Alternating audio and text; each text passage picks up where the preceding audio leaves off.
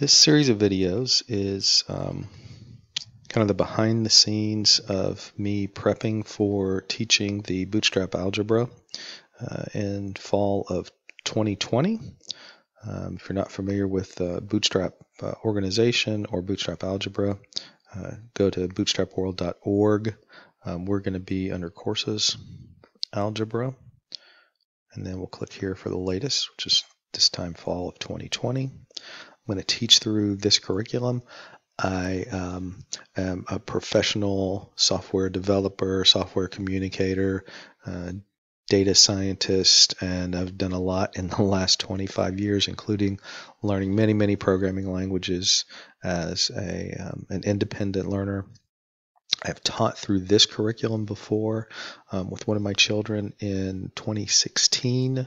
There's another playlist on this channel with the videos for those, and those are really specifically geared toward my child, and I communicate with them directly. So here in 2020, I'm going to teach through it again in my house with some learners here. In a more generic way that hopefully anybody can pick up these videos and use. But if you want to teach through this stuff yourself and haven't done it before, if you're not a professional teacher, not a professional computer science person, the Bootstrap materials are great. And so what I'm going to do as I prepare to teach through a lesson, I'm going to screen capture all of that in a separate playlist. So you can see how I'm preparing.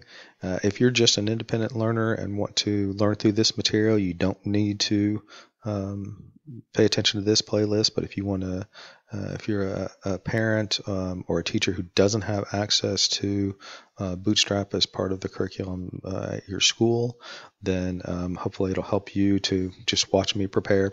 As I've said, I have taught through this material previously. At that time, I probably spent about 3 to 4 hours prepping for the 20-minute video, which is not too uncommon. I was learning that programming language that's used as part of this also, and had a lot of stops and starts. But so I've put a lot of time into preparing this material. The 2020 version is laid out a little differently, so it's organized differently, but it is essentially the same material. So I don't have to put in near as much time this time for each 20 to 30 minute lesson. I'm expecting to spend 20 to 30 minutes on this playlist for each lesson to get everything set up, get the slides that are provided set up the way that I want them to, walk through those, make sure that I remember how everything is laid out. I've already spent 2 to 3 hours going through all of the materials pretty quickly, just running through everything and figuring how I'm going to address my learners. And then I'm going to capture the specific prep for each lesson.